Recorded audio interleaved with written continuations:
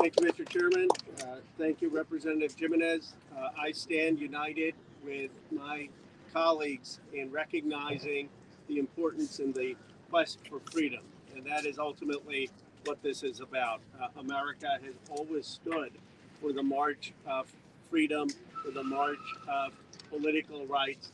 And I still believe that is inevitable around the world, including in China. And I believe that because of the human spirit. We see as countries become more liberal on social values, and I'm told that now people in China have more say than who they can marry and what job they can do, and as people develop more economic power, that eventually freedom will prevail. And the United States will always be on the side of people who are seeking freedom. That has been the bipartisan commitment of this committee. So thank you, Mr. Chairman, for your leadership.